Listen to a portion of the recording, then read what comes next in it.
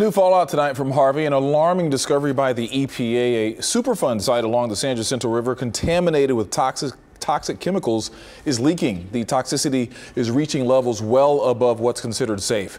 Channel 2 investigator Mario Diaz is live in the newsroom tracking the latest environmental impact from that storm. Mario.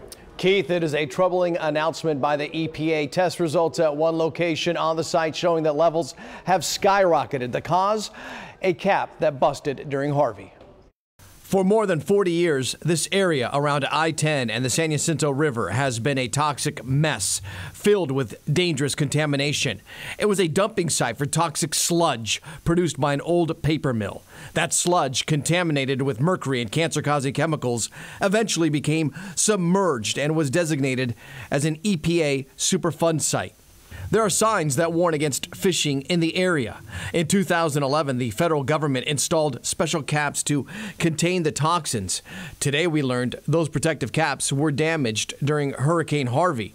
And the waste pits, as they are known, are leaking, causing highly elevated levels of toxins in the water. Back on September 15th, EPA Administrator Scott Pruitt surveyed the area from the air and on the ground. Images show Pruitt meeting with Jackie Young, Executive Director of the Texas Health and Environment Coalition.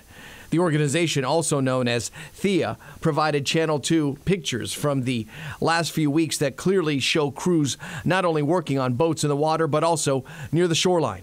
The EPA ordered the companies responsible for the site, International Paper and Industrial Maintenance Corporation, to make more samples to ensure the leaks are isolated and don't migrate. The agency says they have already started initial repairs to replace the damaged cap and may send a dive team back to evaluate the damage again.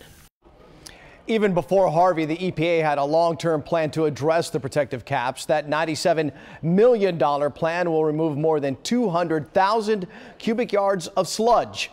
Now, we are still waiting to hear final details of how it will be implemented, but EPA Administrator Pruitt said he hoped to announce those details by mid-October. Mario Diaz, KPRC Channel 2 News. Thank you, Mario.